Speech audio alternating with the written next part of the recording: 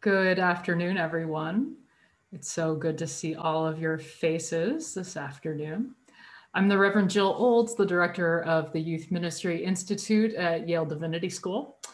And the YMI is very pleased to welcome all of you to today's webinar entitled A Journey with LGBTQ plus and Immigrant Youth with Mix Yadi Martinez-Reyna. I see some familiar faces and names in our group today, so welcome back to those of you who have been with us before.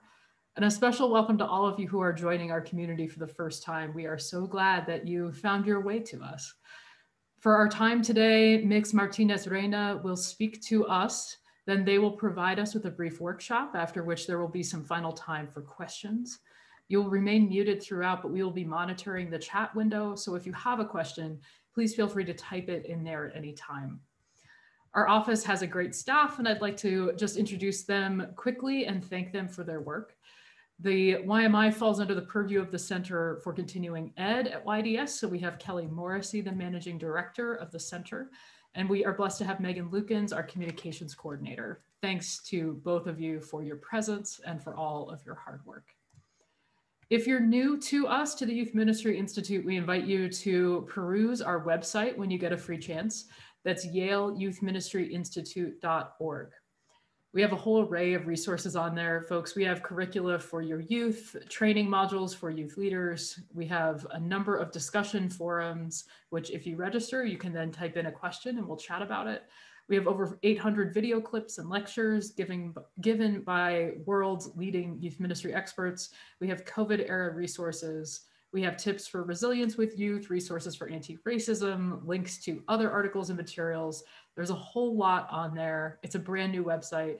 All of the offerings are for free, so please do take some time to check us out there.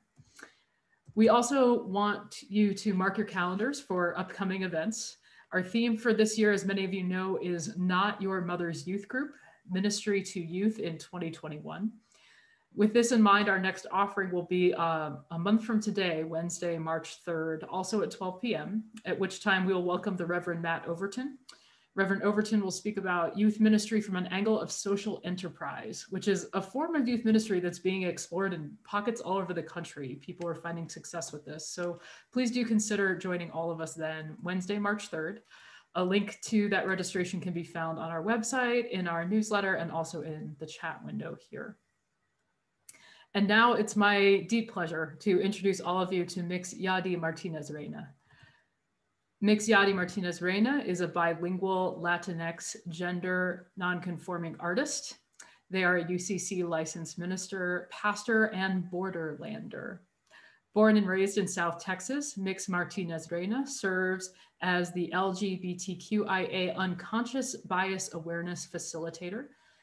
They have over 10 years of experience working with young people in the Dallas-Fort Worth metropolitan area. Yadi's work includes using arts and networking skills to create community events, retreats, leadership conferences, and, as they will be talking about in a few minutes, safe spaces. They currently serve as a youth pastor at New Church Chiesa Nueva, UCC in Dallas, Texas, and at First UCC in Second Life, where they are part of a virtual reality congregation. Mix Martinez-Reyna, thank you so much for being with us. We are honored to have you, and I'll let you take it away. Well, thank you for having me. I'm going to start this by sharing my screen and the presentation, and I am just excited to be here. And I pray that my words and what I can share with you can be of inspiration and can help others out there. So I am going to share my screen now.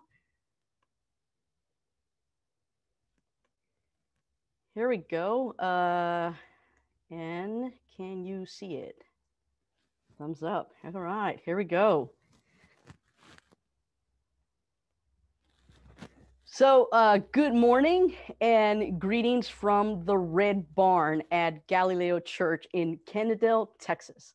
Now, I wish I could be in person with all of you, but I believe that even from far away, we are in sacred space. So welcome to A Journey with LGBTQ Youth and Latino Immigrant Youth. As I was introduced, my name is Yadi Martínez-Reyna, and I am a borderlander. I was born and raised in the town of Brownsville, Texas, which borders with Matamoros, Mexico. I have spent my life crossing bridges, either to Matamoros, to go to Mexico, to be with friends and family, or for the same purpose at Port Isabel at the Queen Isabella Crossway, to go to the playa, so the island. Okay, who would have known that such a reality would be a metaphor for my journey with young people? As a young person, I was highly involved in ministry. And when I got older, I had to leave the church of my youth, the church I loved. And I felt, it was no longer my home. So fast forward to finding hope and finding a place in the United Church of Christ that not only welcomed me, but also helped me rediscover my calling. And it's after this period of reconciliation that I realized how much I missed the church of my youth. And so I realized that despite the theological differences in the church, I learned to love God and I love people. And through my upbringing, I learned leadership skills and I had a community until I had to leave. So I started my journey working with young people, and I knew that I wanted to share with them how wonderful my experiences in a community of faith was. But I struggled. At first, I wanted to find a balance. I didn't want to be too religious, but I did want to be loving, and I wanted to be affirming. And so through prayer and discernment, I realized that Jesus had a particular way of sharing the good news. The good news that showed him going out into the margins, asking questions, listening, giving, helping, loving, and even not understanding at times and readjusting his perspective. So how can I convince young people that have been hurt like I was, that had left the church, that we had a place for them? And how can I convince my people in the Latino community that the English congregation where I was loves them, and that the youth group was also there for the Latino kids? How can I walk with youth who are immigrants, but then they're afraid to share their immigration status with me? And that is when a young man walked into the youth group one day and told me he had been asked to leave his church. And that's when the journey began. It turns out that LGBTQ and Latino youth want to help in the community. They want to go on mission trips. They want to participate in the life of the church. They want to do something. They need a community of faith that welcomes them and celebrates all of their gifts. So as pastors, as leaders, as activists, as youth ministers, or just plain fans of young people, we must create a bridge that young people can cross. Or perhaps you already built that bridge. But like me, young people don't know how to find it. They don't trust it. They're afraid of it. Might be afraid it crumbles halfway. So today, I share with you some testimonials, some narratives that have been a part of my life. In particular, the way that I've negotiated intersectionality in creating spaces where teens can find a sense of belonging. Creating a space for a young person who is often asked to leave other places is crucial. Even if it's only for a moment, a young person can find a safe space to get out of the elements, maybe a bad situation at home, maybe the streets, where they can find an authentic place that welcomes them without judgment. Teens need a place to find help with homework, with school projects, or just someone to help them with challenges. So I am deeply saddened when I hear the news that a young person has taken their life. According to the Trevor Project, Latinx youth worry a lot about themselves or a family member being detained or deported due to immigration status. This chart shows the statistics and how they are particularly at risk of attempting suicide. LGBT youth are faced with unsafe and unwelcoming behavior by students and sometimes other professors or people.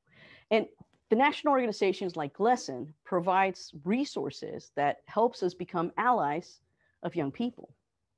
So when I hear of a young person in despair, I often wonder if they know. I wonder how we can let them know that there's so many of us here and out there that are ready and willing and able to lend them a hand, to meet them halfway where they are, maybe all the way. And I wonder if they know that you and I have a vast network of people we know, because we don't know everything, right? But we can find the answers and we can help them with resources. So through this workshop, I will share with you how it is possible to provide a place for young people that can also become an empowering force that can save their lives. So I will share with you a formula that has worked for me. I'm part of both LGBT and Latino communities, and so that helps me walk among them. But even then, I had some, issues sometimes connecting, reaching young people. And so I learned that I needed to build a structure, a solid ground. And second, I needed to build the bridges that connected with network and resources. And third, then I could start building the blocks and I can help them out. The questions and the key elements that surround this formula guided my theological understanding, my practical commitment in creating a place that goes out into the margins. My hope is that by sharing these testimonials with you, I can spark your imagination and I can provide maybe new ideas. As I go through this presentation, I will offer a moment of reflection because together in this group, we can benefit from a dialogue. And at the end, you might have some ideas I haven't thought about. So I'm excited to share this with you. So the first thing is, how do we create a space for young people who are not already here? We build it, we create it, we enhance it, we rethink it. And we start this by asking ourselves a few questions. Who is missing at the table?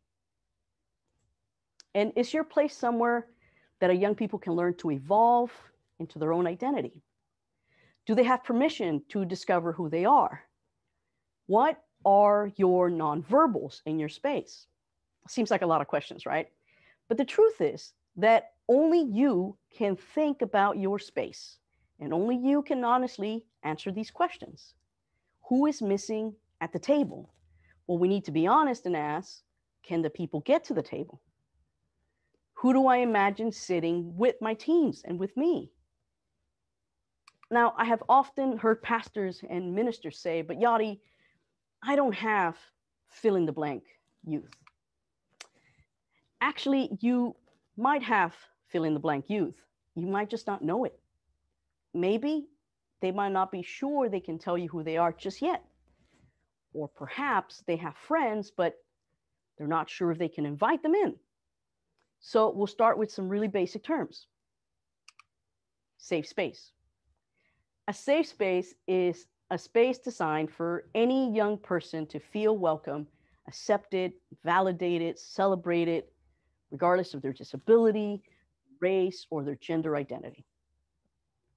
Safety is on the minds of Latinos who are immigrants, and they're not sure how much personal information they can share with you. Do we ask for identification? Do we ask too many personal questions? People often wonder when they give out this information, especially if they're immigrants, if you're putting it on a database. Where is that database? Who's going to see the database? And if it's mission trips or other areas that you'll be traveling, well, be aware that in the United States, they are often Border Patrol checkpoints, especially in the south of Texas. So if you have Latino teens who are not going on some of the trips, we have to ask ourselves, is it money or are they concerned from where we're going? Brave space. A brave space is designed for a young person to learn to respectfully express themselves without the fear of shaming, name calling, or ridicule. Regarding space, what are the jokes or games that we play? Some of the teens that face bullying are ridicule and hurt. I shared at the beginning of this presentation the suicide statistics. So we have to be careful that we treat things in our youth center with respect. So how do we handle kids picking at each other? Do we say boys will be boys? And how do you handle someone being called weird? Or what is weirdly acceptable? How are your teens actively welcoming people? I have a friend who told me that she has a small little rainbow sticker on her classroom door. That's a little symbol that says, yes, I'm an ally. I usually use name tags for events. My name is, my preferred gender pronoun is. It's a small thing, perhaps, but it goes a long way to showing people this is a safe, brave space where you could be comfortable, you can be celebrated. Again, What will other teens say? How would they react or respond? And so a way to establish a safe and brave space is by talking with your teens. What can we agree upon? In church terminology, we use the words covenant. In the nonprofit world, we might say policies, guidelines. Ask, what are your non-negotiables? Then share your ideas and your thoughts with the youth, but ask them to agree and add to your initial comments. And if they disagree, ask them to maybe help you write it in another way.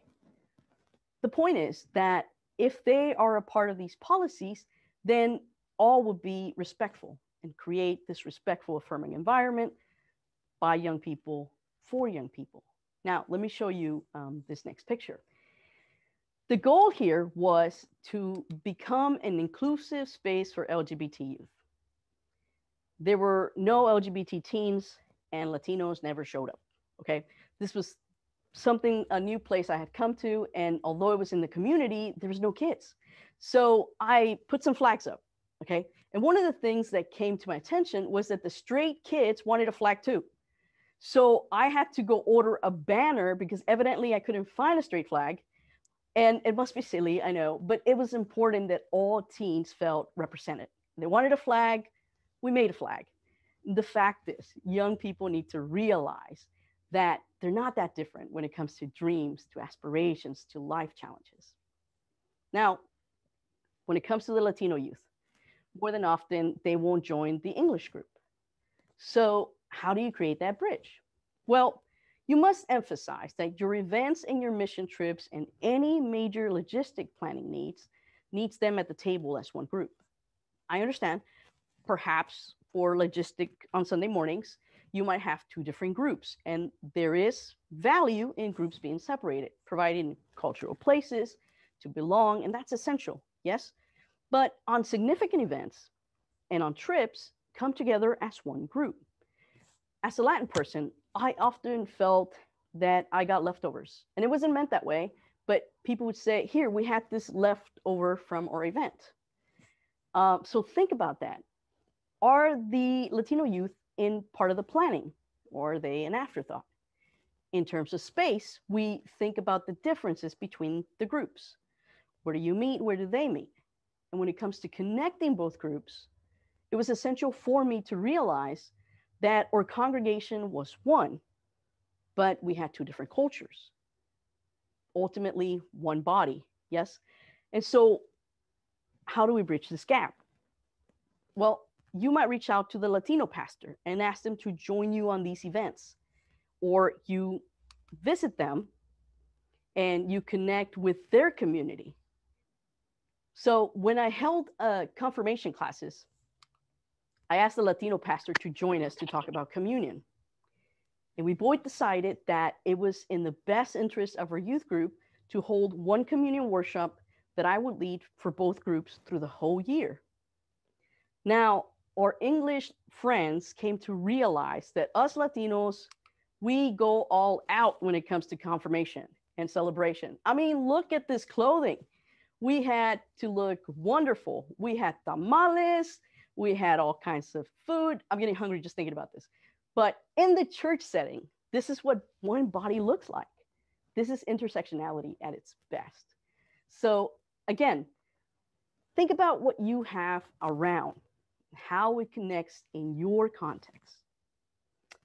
And so now I want to talk about bridging the gap with community events and networking. Two events that you can easily be a part of is the Day of Silence that Glesson organizes. And you can go to the website and sign up your group. And you can also hold a Breaking the Silence party afterwards. There's a Spirit Day that is the same thing. It's for anti-bullying. And there are two quick events that you can easily organize just to bring awareness to your youth group and to also let them know that you are a place where people can come.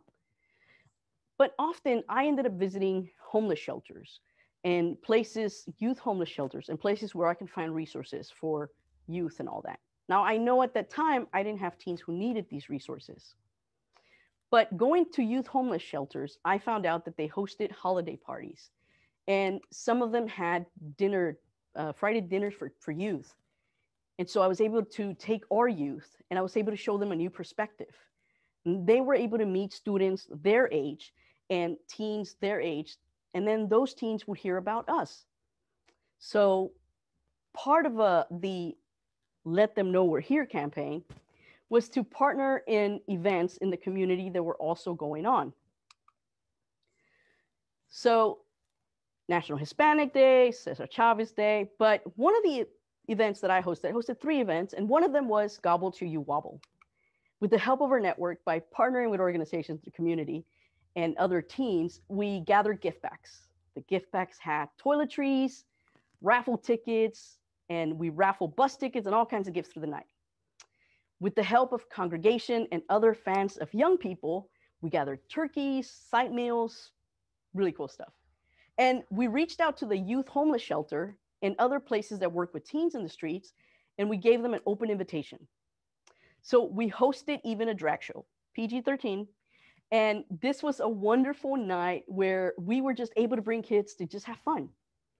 We also provided a comprehensive list of local resources and services outside of our place that included phone numbers and other national hotlines.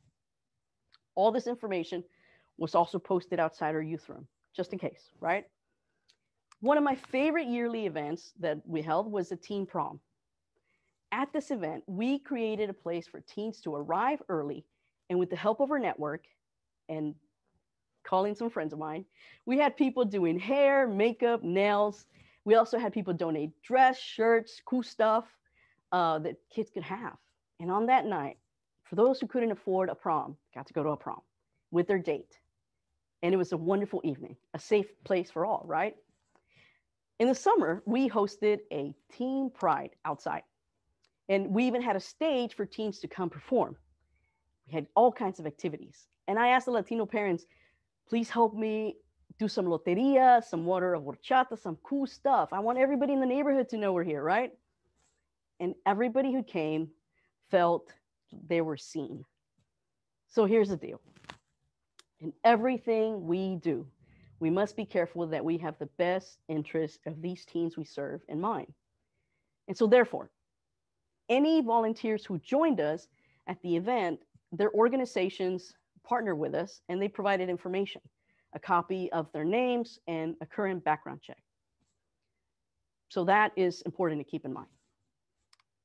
Now, one of the things I have in my toolbox, maybe because I work security at a shopping center with teens all over, but I learned that there must be careful planning and scheduling. And one of the things that helped me was to learn how to overlap volunteers. Volunteers who are fresh, clear-minded, and ready to smile. Plus, everyone enjoys a time at the event without neglecting specific tasks. So you had people kind of taking care of each other. It was great. And so having a fresh set of eyes, rested hearts, really helps moving things along. And plus, as a leader, you need to have a bird's eye view, right? You need to be able to see things, make sure everyone's good, things are moving along. But above all, you need to be able to go do the wobble. You need to be out there, right? So it's important also to have a team that does not mind acting silly sometimes, right? So I want every young person that comes in to feel like a guest and in time, like family. I want them to know how valuable they are by the way we treat them with respect, with integrity, generosity. So every person that volunteers must be a fan of young people, but they must also keep in mind respecting boundaries. Adult volunteers must have friends their age because as adults, they're leaders, mentors, allies, and who know that it's essential to maintain healthy boundaries. So I ask you to please develop an interview process that goes beyond a background check. I'm telling you this because young people face power dynamics and they do not always know when someone is using them. So trust your instincts. As adults, we rejoice and we expect nothing in return when we see youth join us and have fun. But these teens can be vulnerable friends, right? Some of these teens lack resources. Street teens in particular can be intimidated to keep a secret. So we must be careful not to open the doors to regrettable possibilities. Remember that in everything we do no harm. So here's another thing. Not everyone can do youth work, right? Not everyone wants to be with the youth, but part of my volunteers were behind the scenes. These were youth workers that I would say, you want to come work with youth? And I'd be like, no. But they were actually great volunteers, and they were my best researchers and most administrative support that I could ever have. People who could poke holes into my logistics plan and help me be better prepared. But they did not set one foot anywhere near teens, and that was okay. Now, because of the events that we held, we attracted young people who at first I had no idea they were not part of the congregation. I also moved between the youth center and the youth ministry with so much ease that I was unaware and unsure that some teens that started at the church came to the youth center. Some kids at the youth center came to the church. I lost track. So one day while teaching about Jesus feeding the crowds, a teen pointed out that he was hungry. Although the student said it as a joke, I realized he was talking beyond the box of donuts. But I also knew that they were not going to ask me for anything if they could avoid it, especially in front of other kids. So the way I went around this was I invited them to come join me at the food pantry or for breakfast at Saturday morning where we held breakfast. And it was easier to talk about things there when they didn't feel pressured by other teens. And as they were joining me for breakfast and as they were joining me to help out in the pantry, they were able to see that we had things for them and that they could take things home with them. It just really helped out. So another thing that I realized later on was that we had teens waiting outside for us to open the doors. At lock-ins, I often find myself looking for paper. Where is the paperwork on this teen? They didn't have parents. I had no idea where they came from. So you might wonder, how could I miss that some of these teens were not part of the congregation? Well, here's the thing. Teens are good at hiding things. And they're good at hiding sometimes if they don't have a stable home. Teens are good at couch surfing. They stay with friends. They have sleepovers. They sleep in couches here and there. And some join sports that have showers, and lockers, and free meals at school. So some are homeless and some are not. Some rather just not go home. Either way, you're not going to know about it until they want to share with you. So as we started opening earlier, we started having different programming, but just games to play. And I realized this was an opportunity to connect. So our scheduling involved now pre-service, post-service, mid-service. And at one point, we had a teen come in and play the guitar in the background. So we were having like a jam session with typical cafe hangout, playing chess and all kinds of stuff. Here's the deal. If you're there for the cool stuff and silly things, then they will know they can speak to you about serious things. So when they reach out, they know they can trust you because you're there. And they know that you really miss them when they're not. If you have a large youth ministry, it's easy to miss them. But if you have volunteers around, it can help you keep track of them. So your team is important. Look for those who might be amazing behind the scenes. In church, we call them your prayer warriors. In nonprofit, we call them your amazing researchers. And in real life, I needed both. So think about your area and who can be your backup and your support. One day, while I was on Facebook, because Facebook is, awesome, right? And I found this article that said 13 things that successful kids have in common. And I posted them here. And so being a parent, I wanted to make sure that I was following this cool formula. And I particularly enjoy reading number 3. They have high expectations. They value effort over failure. I feel pretty good. My kid is good, right? But then I realized not every teen has a parental figure.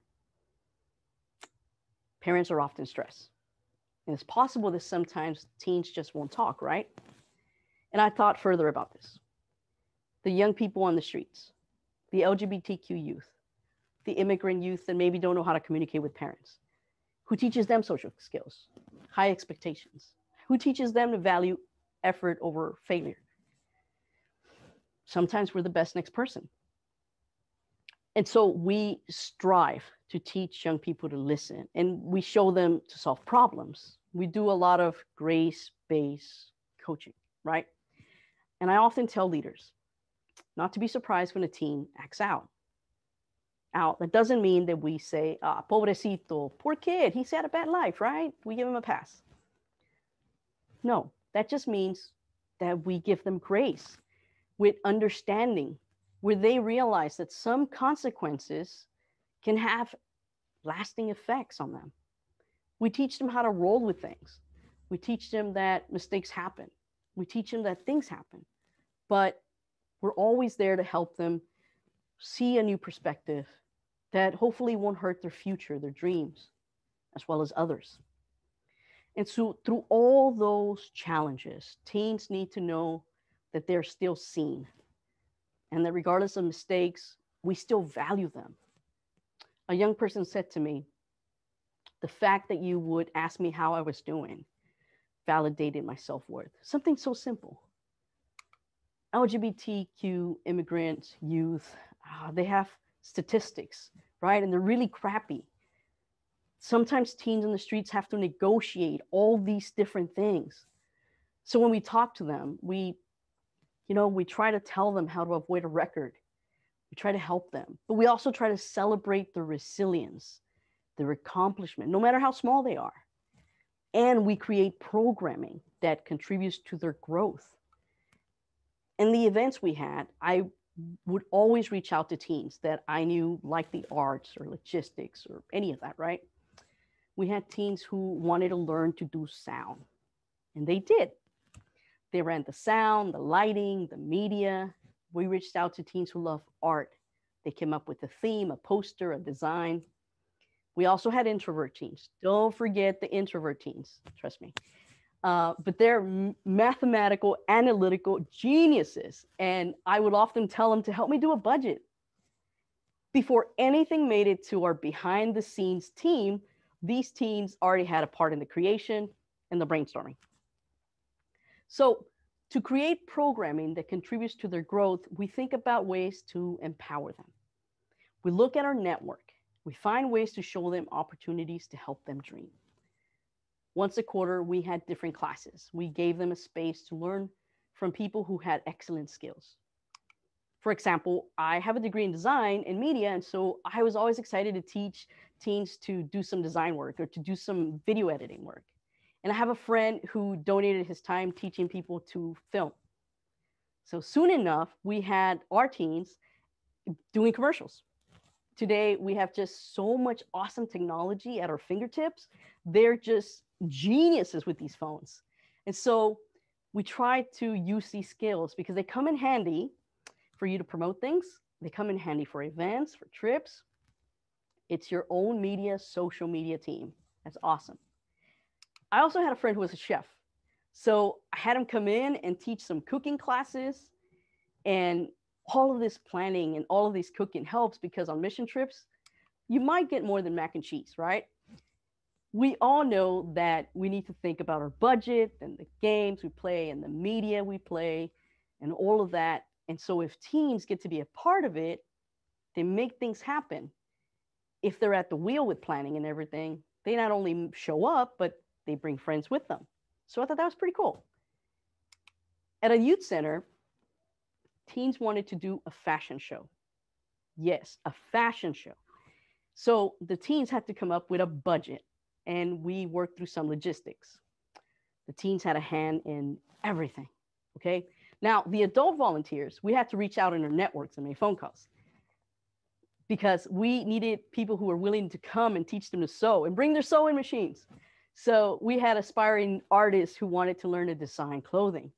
So we reached out to an art school and we had them come in and talk to them. And we had promoters, right? We had drag queens come in and talk about makeup and how to walk. These are important skills. We had logistics. We had people that had to research where the show would be. How much is it going to cost? How much is it going to be for the tickets? Where are we going to have this event? And what are the additional things that we might need, like entertainment? What do you mean we need a food permit? So these were all important things that teens sometimes don't think about. And so until the day of the event, the volunteers, we hold our breath. We're like, is this thing going to work? We called a lot of people. We reached into our Rolodex. See what I did that? Okay, so we called people and we said, come, you have to show up to this thing because the kids really put an effort in it. And it was great. It was a success. The best thing is looking at their faces. These are immigrant youth and LGBT youth that maybe would have never thought of a fashion show, but there they were. They made it happen. And they knew that with us behind them, cheering, they could do anything. Some of these teens have gone to art school. Some are performers. Some are RuPaul Drag Race 13. Now, let me tell you, let me throw you a curveball though. How can we help young people without becoming enablers? How can we help them to think for themselves? And that's by keeping it real, okay? Youth, young people need to be agents of change. They need to learn how to use resources. They need to learn how to make decisions. I have lost track of time of how many miracles have happened when youth find cell phones in the street, really cool cell phones. So I know that they can get what they want if they really search and want it, right? But they also come across disappointments. And it takes another person to help them see a different angle, a different perspective. So we need to help them put together a puzzle. Gustavo Gutierrez said it best. The opposite of liberation is oppression, originated out of dependence, subordination.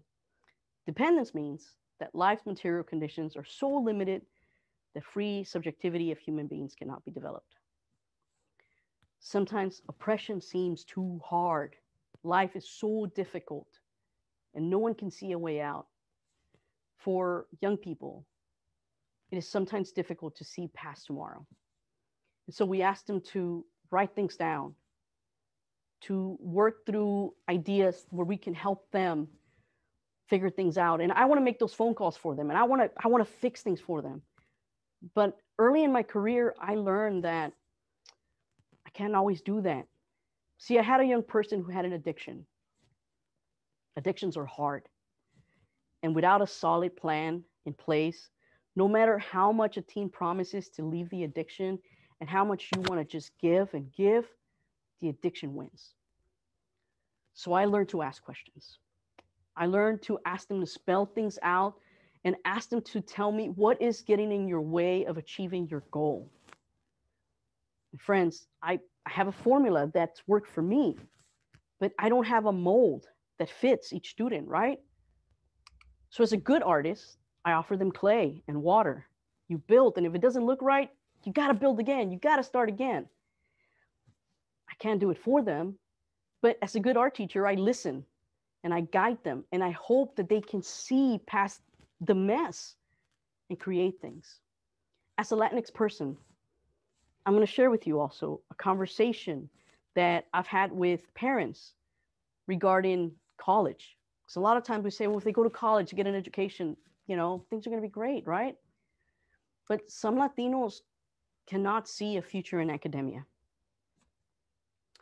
My Latino son has never had to worry about anything because even though one of his parents is an immigrant, we work hard and we wanted him to go to college. And so since the beginning, we've been pushing, right?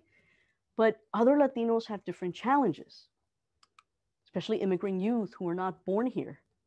And they do not always have a DACA status that helps them see a college future. Some who were born here still don't see the possibility of college. A parent once told me, as soon as my teen turns 18, they got to get to work.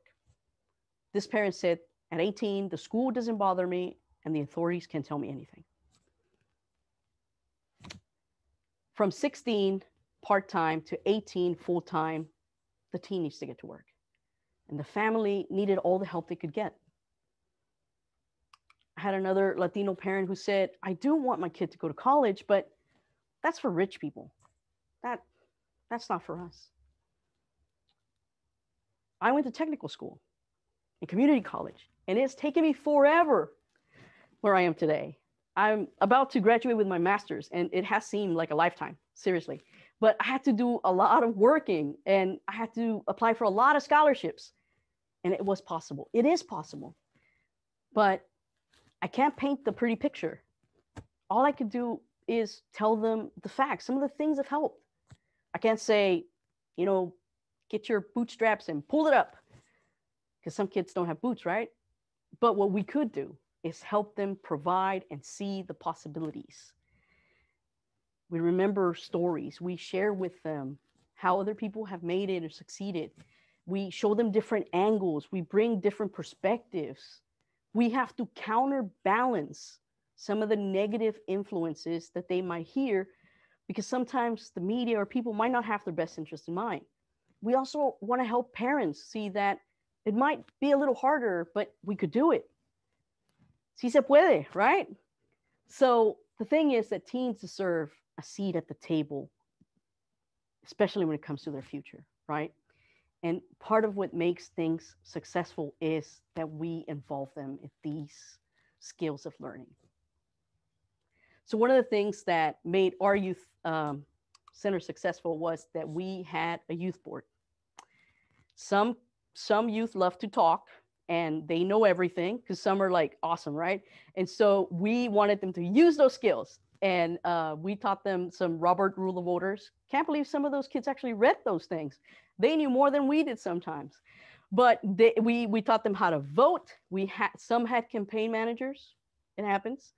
And we in the church, we had youth ambassadors, yes, because it was important for them to learn how to negotiate. And so we had a youth board, we had youth ambassadors. They went to board meetings, they participated in other stuff. We taught them how to negotiate, how to review evaluations that came in from every event, because it's important to evaluate what you're doing. And at the end of the year, they got a letter that said, here are your volunteer hours, and you're an amazing leader. Here's your letter of recommendation. And at the annual dinner, they got to talk to donors, and they got to speak to others. And at board meetings, they got to stand up and speak. So it was awesome. It was amazing. The fact that they were because they're grown-ups. Youth are, they're adults, right? And so we taught them some leadership skills. So we wanted the best interest in mind for them. So one of the things that that I want to talk about is that at this point, because of COVID and all, we're not meeting in person, right? And it's hard to stay connected with our youth at this time. But one of the things that we've been doing is we've been able to connect through two different mediums, two different things. We have discord.com, where they're able to connect to a network, and we're able to leave chat and all kinds of, you're able to put channels on. And then we have this thing called GatherTown, where they're also able to go in and they're able to see each other on camera and move their little thing around. It's really cool. And I wanted to talk about these things, like just offer you this, because this is how we're doing right now with youth ministry. This is how we're doing right now, the different things. Our youth leaders or youth mentors are part of this. They're still connected to our teens. We have this open thing where everyone can continue to be together even though we're apart. So I wanted to share that with you. Immigrant youth, Latino youth, LGBT youth, they can be successful. They can find a place where they can learn skills. They need mentors. They need people like you and me who have the opportunity and the ability to show them that things are possible. A lot of them might not see it right off the bat, but if they could just see the stuff that you do, if they can just connect to the things you already have, if they can just feel like they're a part of things, they will also see the value you see in them. They will see that they are important. They will see that they have a future. They would also see that no matter what happens, they're safe, they're okay, they got you. And that's the best way to be practical about the fact that they also got God. and that is a sacred space and a sacred place where everyone can just be one body, one family, and can be together. And so I hope that some of these ideas and some of these testimonials and some of these information that I've given can help you in some way in your context. So thank you.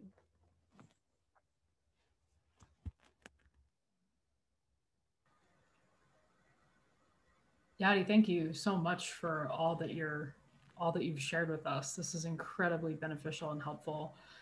I have a couple of questions that have arisen in the chat, and folks, if you have questions, please feel free to drop some there. A couple questions, Yadi. So can you say a bit about the faith formation pieces that you've brought in? Because I know you and I talked about that before, about some of the theological pieces that very obviously undergird everything you have done with your youth. Where are the doors into teaching those to youth and bringing it front and center for them? Yeah, for confirmation, one of the things that I noticed is that if I brought in books and all that, they would panic. The kids would look at me like, "Oh no, we got homework." So one of the things that I was able to connect with all of that was how to bring guests in, how to connect some of what we were doing with activities. Instead of having where we would meet an hour after church, we would have a Saturday sort of mini retreat where we would have lesson presentation, some activity, some excitement, and dinner together. We always concluded with a dinner together. And by doing that, I kept reaffirming the fact that our confirmation and all of we're doing in this is the fact that we're one body, that we're one faith community, that we're all together in this. And by making it practical, by making it a part of some of the activities. When we came to talk about the Trinity, we came to talk about God, we came to talk about Jesus, we would go and purposely say, okay, this week we're going to go to a youth center, or this week we're going to go to a homeless shelter. We're going to connect what we're doing with what we're teaching. And so that was, especially in confirmation, because it took so long, almost about a year. And so what it did, it really created these connections also with our pastors, because we would ask them to come in and come play with us some whirly ball and come play with us some other stuff and just come hang out, because then the youth got to meet the pastors of the church. And it didn't seem like there was this pastor way up there. This person was having dinner with them, this person was coming in, and we had all these different pastors coming in and interacting. So I try to make it as practical as I can when it comes to these lessons. Yeah, I appreciate that a lot. And your mentioning of the pastors raises something else for me. I mean, your situation is really unique in that you had both the youth center and the youth ministry at the church, and they were kind of like flowing one from the other, it sounds like, which is super interesting. My wondering is, how connected was your youth program to the wider church body? Demographically, were those two groups pretty similar? Were they really different? How did you work to build that bridge so that the church owned the program itself? Yeah, so we had what we called high church. Part of that was that, so we had the lay ministers of worship that would come in and they would have the candles and the Bible, and they would do the whole processional and all that jazz. So part of the confirmation was to practice how to be lay ministers of worship. So we had the lay ministers of worship come in and teach them how to do everything. And measuring some of the youth and wearing robes was like, I would never wear this outside of this place. And it was really funny seeing them get dressed and then having practicing this. And some of these kids were so embarrassed, like, people are going to be looking at me. And so we wanted them to feel connected with the church programming. For Christmas, we asked them who likes to sing. And so we were able to connect with the choir and ask them if they could come and sing for Christmas for the choir. And some of these, especially the LGBT youth or immigrant youth who are like, so often they feel like we just don't fit in. We don't have the clothes for that. And so we would say, well, you don't have to worry about it. We're wearing robes. We're all dressing up. It's all good. We got this. And so they wouldn't feel pressured, like, I have to dress really nice to go to a Christmas party or a Christmas celebration. And so by having them with the choir, by having them connected with the lay ministers worship, by having them connected with the food pantry, which is also part of the church, or the breakfast we had also, they got to meet facilities, they got to meet other folks, and they got to be a part of the church. Yeah, and you mentioned a mentor program at one point too. What did that look like? So some of our behind the scene team members were teachers, and they're like, I work with kids all day long. I am not coming in and working with kids anymore. And so I would ask them what is some of the mentors program that we could put together. And you don't have to do anything. We'll gather some other volunteers. And so one of the things we put together was a GED program, an SAT program, things like that. Some of the students that wanted to go to college but didn't know how, we asked them, could you provide us some research, some things that other youth volunteers who wanted to be a part of the mentoring program could come in on Saturdays, and that would be the purpose of some of our Saturday things. So just as we had chefs coming in and teaching about cooking, we also had people who said, kids need to learn how to change the oil. A lot of these kids are turning 18, they have a car, and they never change the oil. And so we had a gentleman from the church who would come in and say, I want to mentor kids how to change oil and take care of their cars. That was important to him. So we had the main mentors, the main people who were committed to this program, but they were also able to connect with the sub network of people in the church to try to teach or to implement some things. I love that, because it sounds like, there are a lot of, you're giving us a treasure trove of different ideas of activities and things like that. But underneath all of that is also these really important life skills that the youth might not get elsewhere that you're implementing for them. It sounds like the church was really embracing walking with people through their entire lives, right? Like our whole lives, like just being with people in that way, which is really special. Yeah. All right, I have a question. So you mentioned the blocks, and you had a whole bunch on there with different words. Of those blocks, what are some that you have built that you can highlight for us? Is there one or two that you found to be especially relevant with LGBTQ youth or with immigrant youth, either or both? Yeah. So healthy habits is really difficult for us grownups. And so one of the blocks was about how to be aware of your own healthy habits. And so I highlight the awareness, the self-help, but also the resilience. And to say, oh my God, you are in the streets. You are such a resilient person. You are such a successful person. And they would look at me and say, I live under a bridge. Sometimes I don't have a bed. How am I a successful person? And I said, because every day you wake up and every day you work hard to get to another place. So that makes you resilient. How do I get healthy habits when I live out here? You pay attention to the different ways that you can take care of yourself out there. You reach out to places that can help you. And so that's very important for kids who feel that they are disregarded, and they feel, once a student said to me, I feel how I look. And I said, well, let's change that. I've gone shopping with them at thrift stores and said, we could dress fancy in this place for $5, and I've had people come in and say, what are you missing? What do you need? And have them donate it to the church, not to the youth specifically, because then I don't want them to feel like they own someone, but they'll donate to the church fund. And then we were able to go thrift store shopping. So, and the reason we did thrift store shopping as opposed to any other fancy places is because that is what they have. That is where they can walk in from the streets and dress up, mock interviews and things like that. So.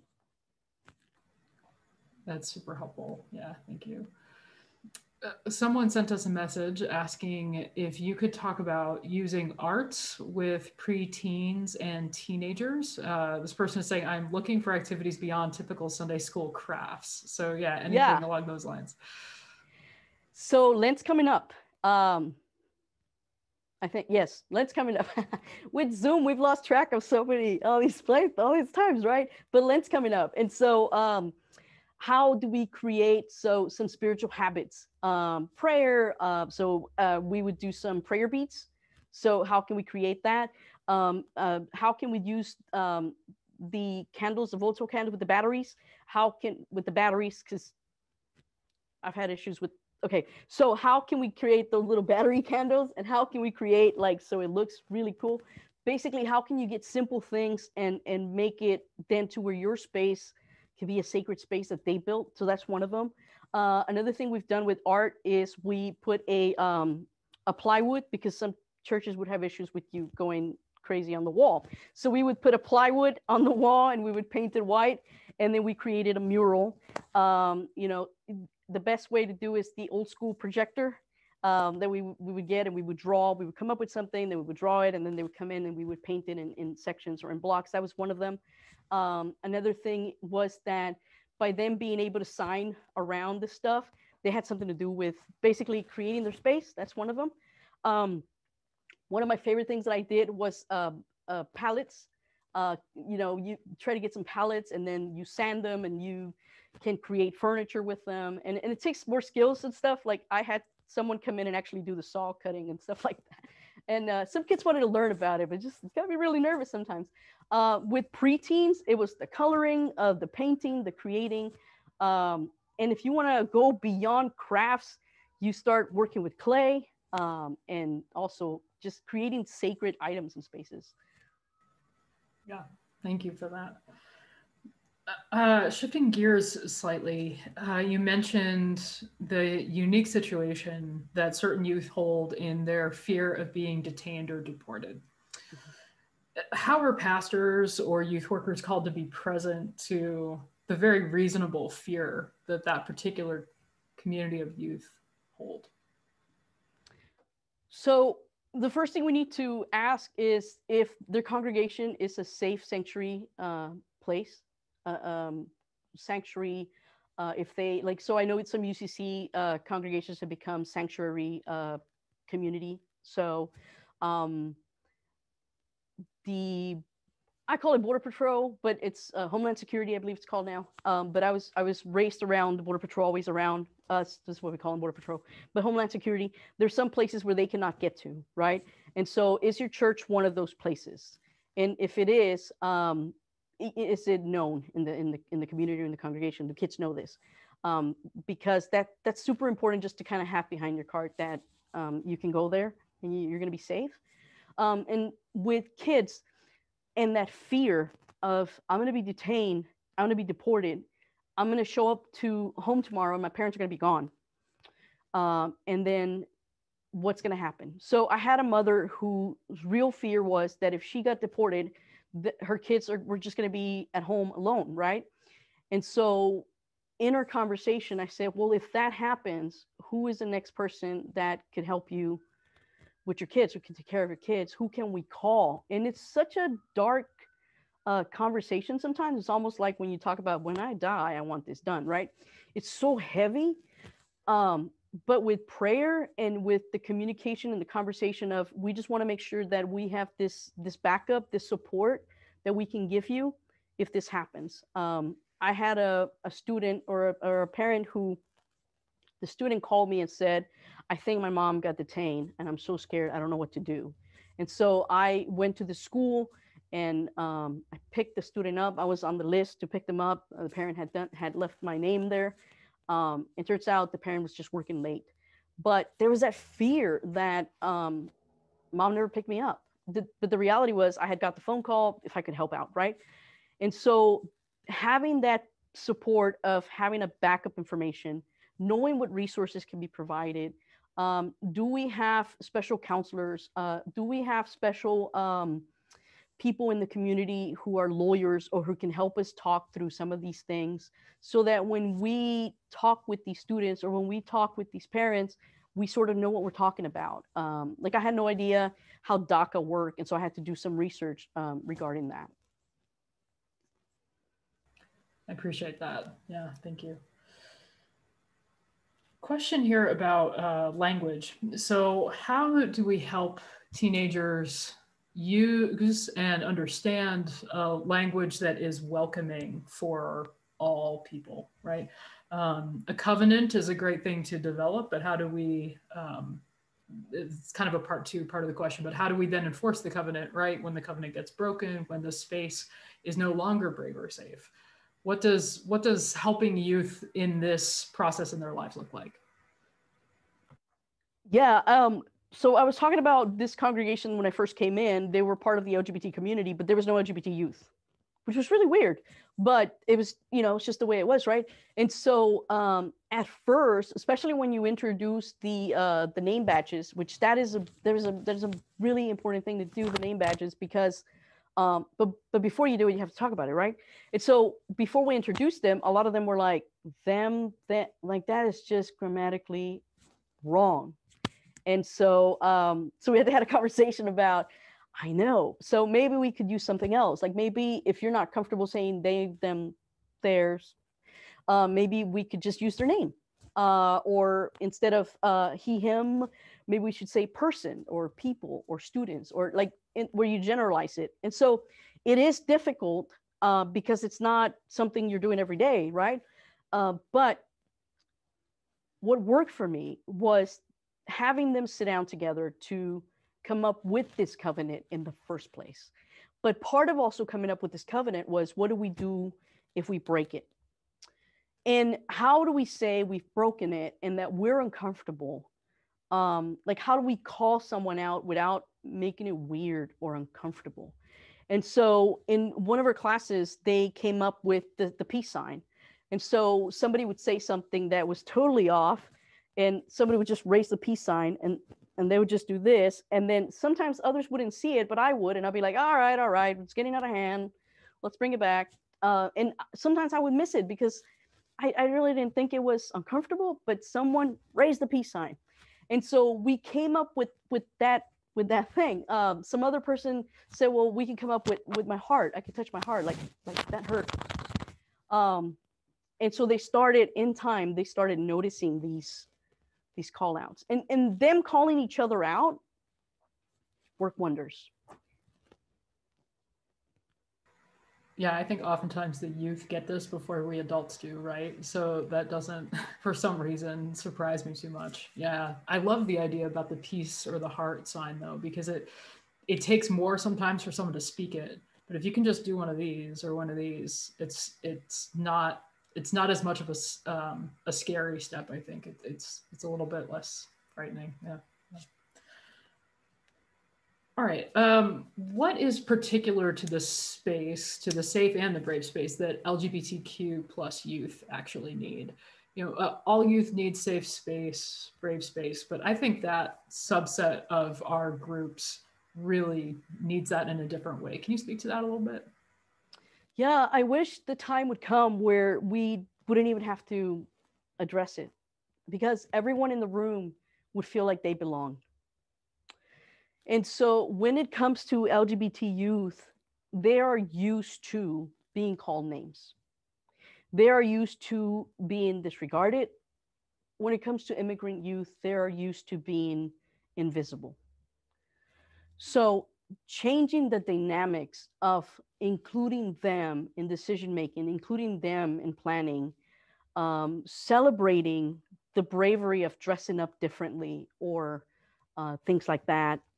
I had a youth leader who knew that one of the students was going through a hard time, and with his hair, he was losing his hair and something was happening. So the youth leader actually went and shaved his head. And I was like, well, that is brave. And he said, well, I just want him to know that it's okay. So I often say to youth leaders or in training, you don't have to go shave your hair. Like, this doesn't mean it.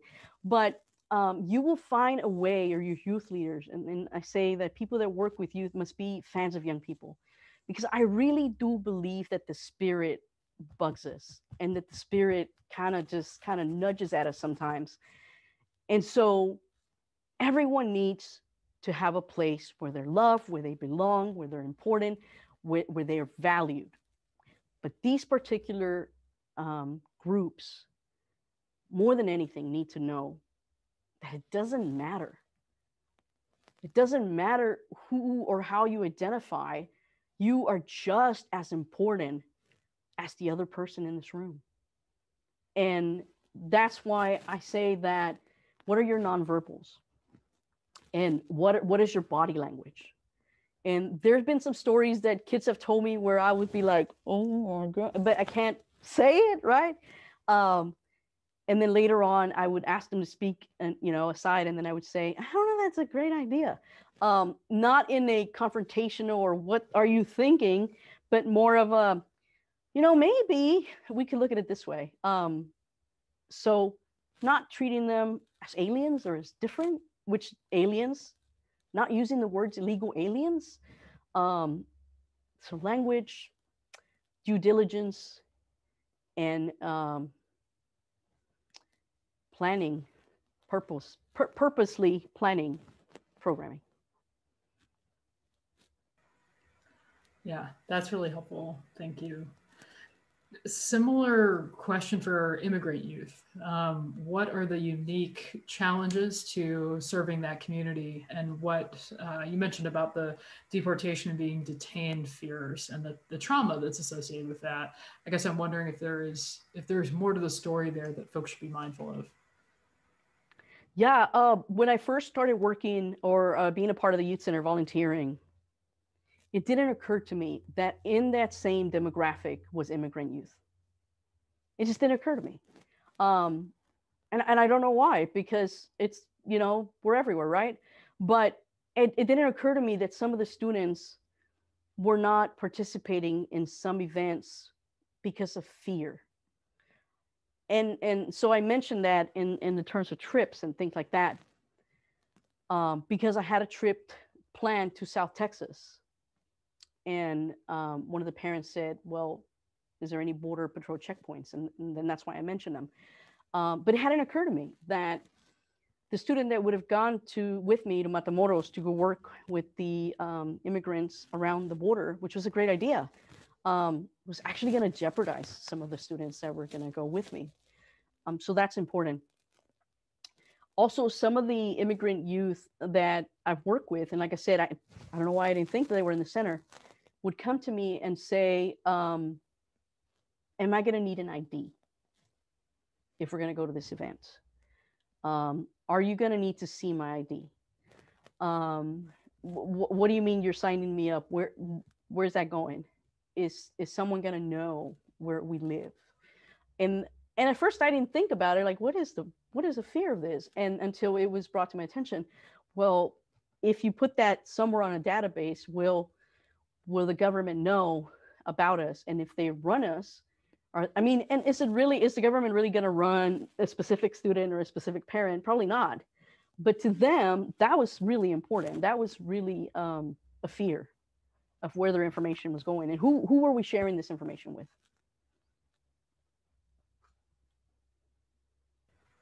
Yeah, no, that's really salient. Thank you.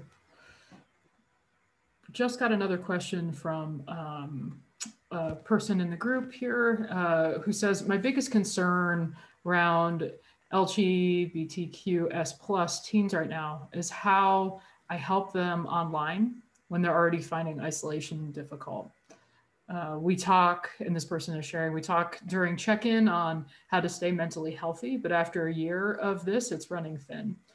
We're all tired of being online with school and virtual programs and platforms being pretty exhausting. Mm-hmm. What can we do for our youth? Yeah, definitely. I shared the Discord network because yes, even right now with my own youth group, I started noticing a decline in participation.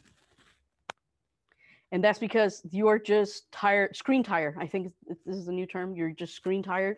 And some of the parents would tell me, well, on Sundays, we just want to shut off. And so I noticed that my numbers kept declining. And so one of the things that I realized that Discord network was good for me was that Discord allows you to set up channels with little hashtags, and they're private. So you're able to set up channels. And so I created a channel that was for memes. Boy, they love that channel. I get so many memes. It also gives you the opportunity to do chats. So sometimes it was random chats that I would get. And based on our boundaries, so like, I'm going to be available this times and things like that. But I would go and look at these chats and I would look at these things. by creating these channels where they can talk to each other, kind of help me out, but also by creating a connection for memes, for jokes, or for this, but also I would post a resource page or a resource hashtag. If you're feeling sad or blue, click me too. And so, you know, if you would click it, and I would have all kinds of random stuff that I would put there. And the reason I liked the Discord app too was because they could get it on their phone. And so they didn't have to always be connected to the computer. They were able to have the Discord. And I recently found out about GatherTown. But the cool thing about GatherTown is free for 25 and under. And you can build a little city that their little avatar thing can move around the city. And so if you and I are talking right now, our little avatars are in front of each other in the living room or whatever it is we created, and we can talk. But if you move away from me, then you go somewhere else, my screen shuts off. And so they might connect with someone else in the room. So I created a little island and a little area outside. And so I would say, we're going to meet outside for youth group. We're going to be by the tree. And in reality, we're sitting here in front of a screen. And I don't know why, but this little thing of just going outside and sitting around a tree has sort of like raising a little more of togetherness. And it's still the same thing. We're doing the same thing. We're in a little camera. But for some reason, something different, this little thing moving around, sort of gave us a little bit of surge. I'm really hoping we could get back in person, even if it's 6 feet apart in a parking lot where we could just toss a ball at each other. Even if we have, I mean, some of the kids said, can we just wear gloves and masks? And can we just wear a suit? And can we just meet? And, you know, and of course we're thinking maybe we should gloves and masks and go 6 feet apart in a parking lot, because we miss each other. We miss being in community. But these are some of the things that have worked for us. Yeah, that's really helpful. Thank you. I played with GatherTown too, and it's fun. It's just a different thing rather than seeing the Brady Bunch screen go by, which was old, 30 years ago, and now is really old. So yeah. So another question for you, if you could synthesize all of your experiences about safe and brave space into sort of one elevator speech answer, what would you say adults can do to create those spaces for youth? Be present. Be present, because I am often guilty of being on my phone. Okay, I'm often guilty of being in the place or being in the space, but yet being on my phone. And I've often been guilty of being preoccupied with life, with the world. And that's what I said, that my behind the scenes team really helps out, because I don't have to constantly be on. And when I'm with them, I'm really there. And that is the main thing.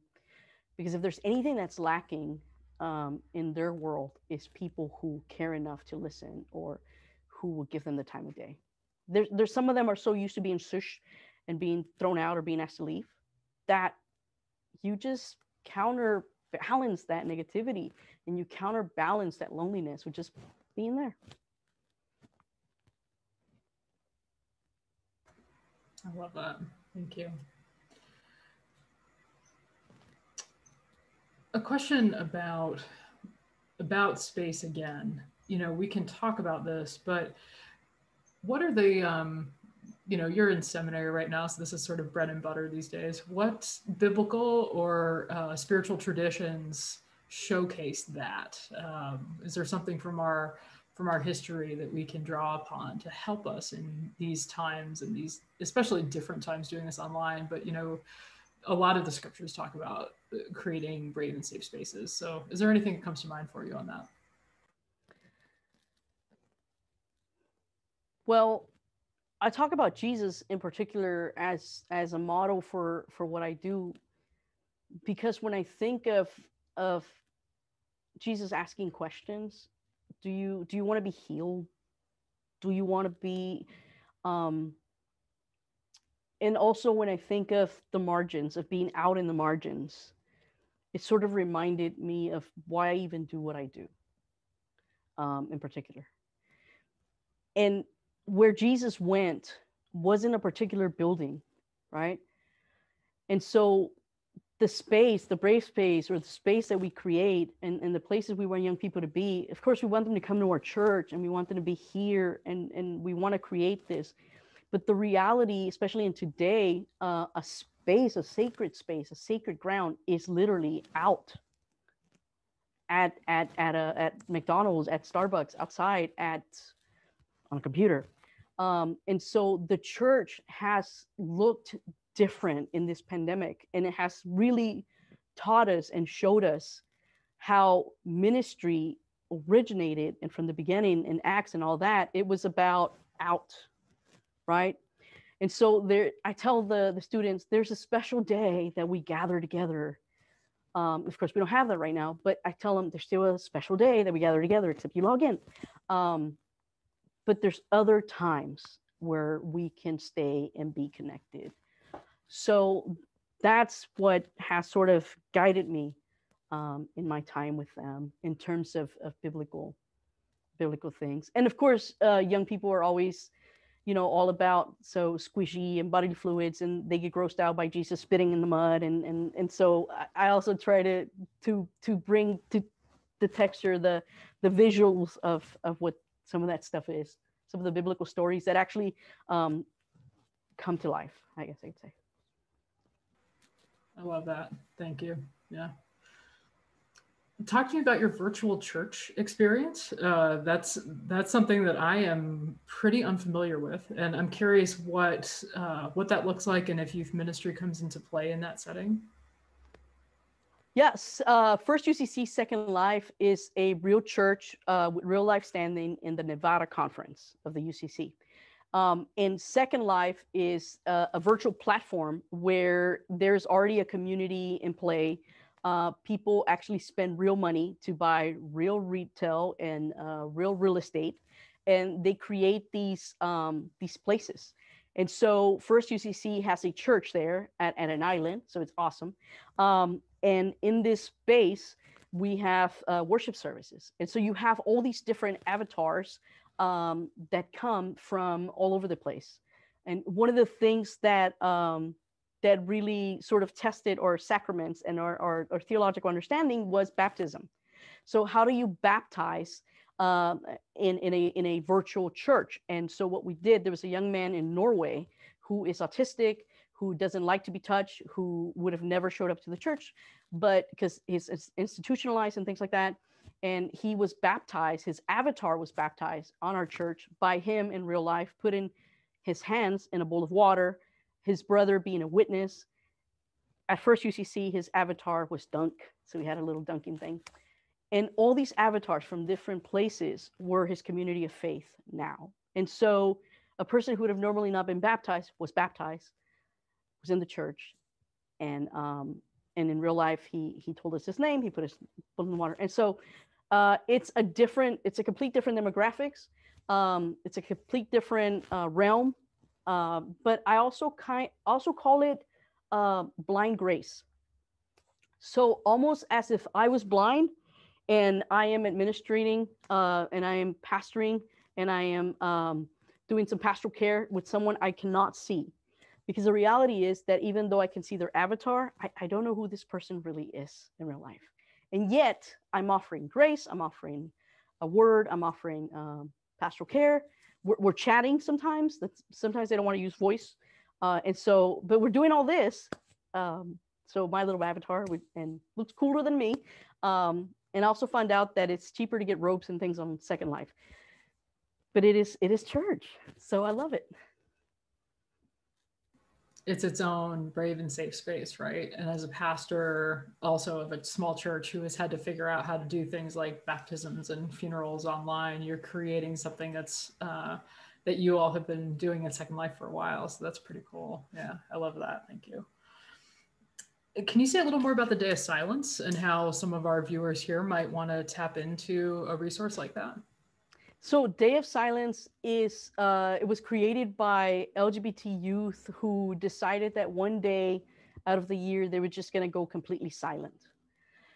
When it first started, some of these kids were, they were bullied really bad. They were thrown things. They used to use tape And so, as you know, tape hurts the lips, it dries the lips, it creates breathing problems and things like that. But this has evolved because it came from kids, it came from young people. And so some of the grown-ups started, and I believe Glesson or Glad, one of them said, you know what, we're going to do something to step in and help them create a national day of silence. And so they created little cards that say, for today, I will be completely silent, to bring awareness to the way we're being treated. Some teachers and some administrators had a hard time with that. And so with Glesson stepping in, with Lambda Legal stepping in as well, some of the schools started to let them participate in this. And so started creating masks. So now we use masks all the time, right? But they kind of came up with it. And so they would decorate their masks and they would create a way of just being silent. And so as a church, and as us standing with the oppressed, and as us wanting to be practical with liberal theology and things like that. So how can we be a part of a movement that has nothing to do with us? For those who say that, right? Well, I have nothing to do with me. But how can I support that teen or that group that does have a problem or that is going through those things? And so as a church, we might not be able to do a huge event like a prom or things like that, but we might be able to go online to this website and log in and say, my church is a safe space, a brave space, and we are also going to be a part of this movement. So we want to put on your database that we're here too. And we're also going to hold an event. And so what we did at our church is we hosted a pre-day of silence. So we had markers and we came up with the masks, and then we also were able to share them at school. So some of our youth was able to take stuff and give out. And then we hosted a Breaking the Silence party. And if you're able to connect with some GSA, some gay straight alliances at the school, and say, hey, we want to connect with you all for a Breaking the Silence party, and we want to host it. We want to bring chips and drinks, and we just want our youth to come and just take the mask out and scream up into the sky and just be free. And it's just so liberating for our youth who were probably not a part of that community to literally, practically, theologically connect with that community. And by coloring, by doing it. Of course, now we're all wearing masks, but it was a really cool thing. For Spirit Day, we asked our congregation to help us do a sign that says, I am against bullying, and a way that I support you is by. And so we had a booth. We put a purple board, and we had a camera, so our teens were taking photos.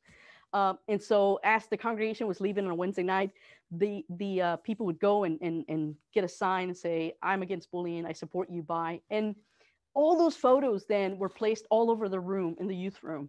And then we were able to share it. This community supports you. And it was beautiful. It's a beautiful way to connect the adults, the church, the greater church, but also a way to connect our youth with two events that really didn't cost us a lot, but yet showed us there. Which is sort of an interesting amalgam of building bridges that you talked about and creating the safe, brave space. It's really, really cool. We just have a couple of minutes left, so folks, last call on questions. But Yadi, I'll leave it up to you. Any final words or remarks that you want to impart to us today? Even after all these years of working with young people, I'm still learning. They come up with all kinds of exciting things. And I talked about how they find miraculously cell phones on the street, and how they do all kinds of things that you're just like, good God. But if there's one thing that I love about young people, is their resilience. They teach me that there's nothing I could do or have done or will do that keeps me away from God. And so if I can then mirror that and show them, then I feel that even though I'm not an expert, I do know how to listen, and I do know how to just be present. And sometimes that's it. That's all you need.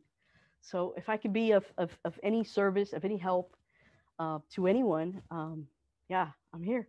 Because I think that all of us can, there might be some things that I didn't think about that you have, and vice versa. But that's how we build our network and stuff.